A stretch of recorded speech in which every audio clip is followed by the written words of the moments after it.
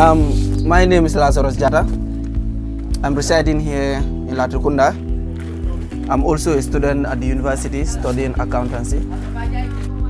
A year back, or let me say months back, is when I had this opportunity where the KMC provided job opportunity for the young. I just applied reluctantly, just like that, and when I applied, I was shortlisted, so they called me for the interview. And today I have found myself into this taxi business.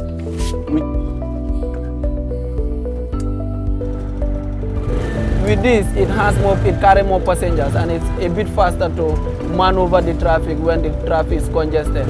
So it has huge advantage, and it also produces more money than the taxi.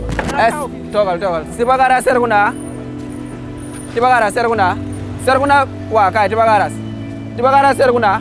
The money I'm generating out of this is really beneficial in the sense that I'm helping my mom back at home. I'm also helping my younger brother. I'm also paying rent out of it.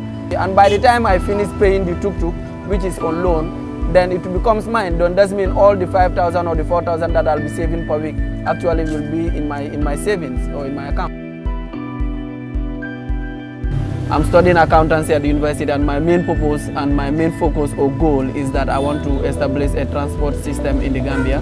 And I think this is one step forward which KMC has started with me, and I believe that this is going to be very, very helpful, and I'm working towards that goal.